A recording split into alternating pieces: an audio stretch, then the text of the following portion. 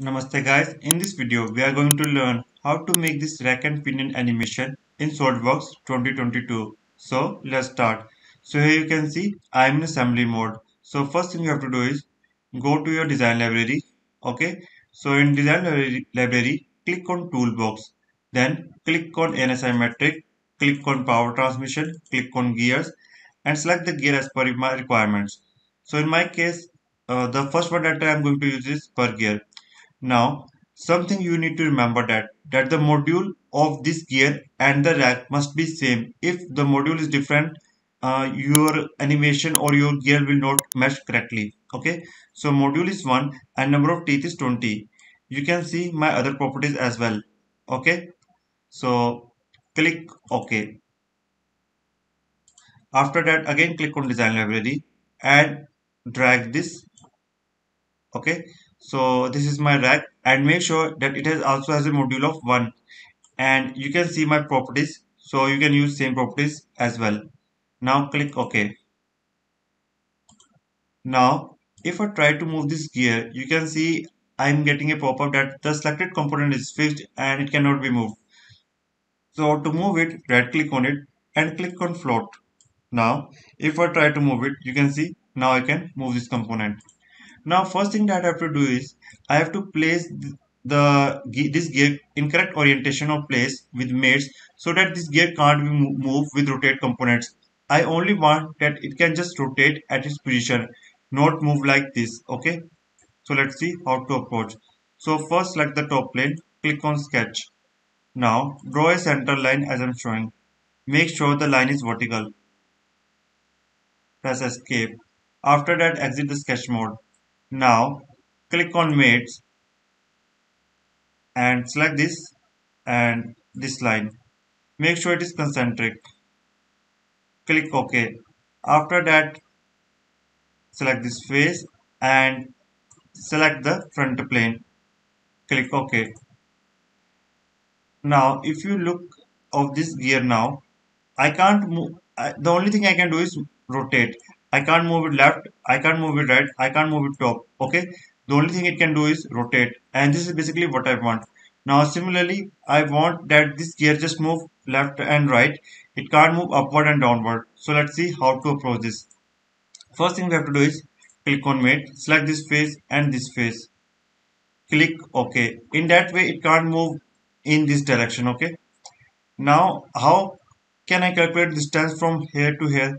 So here's the trick. What you need to do is select this gear, go here and click on here, right click on show. If you know correctly that pitch circle, what is the pitch circle diameter? It is module times number of teeth. So it has a module of 1 and number of teeth is 20. So 1 into 20, 1 into 20, it means I get a diameter of 20 mm. But I need the half of it from here to here. So it is 10 because it is a distance from here to here. So what we are going to do is go to the mates, select this line. This is pitch circle line.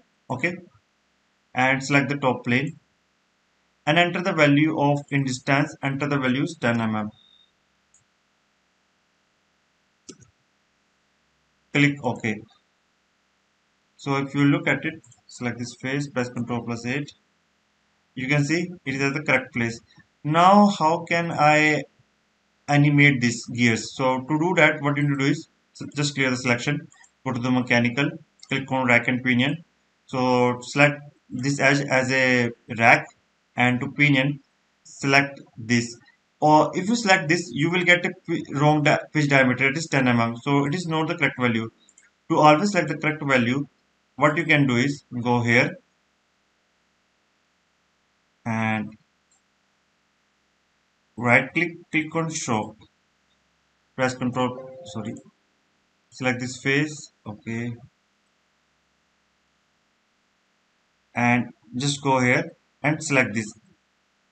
In that way you will always get the correct value of 20. Okay, I highly recommend use this method because this method will always give you right values and correct results. Okay, and here you notice that my gears are not matched correctly, so just click on OK.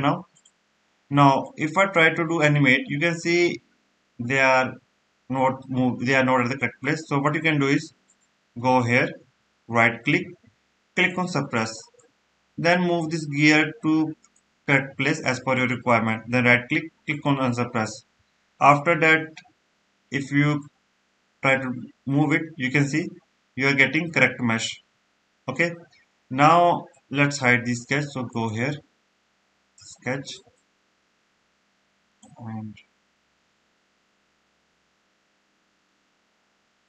to animate it, go to the motion study, click on motor, select this.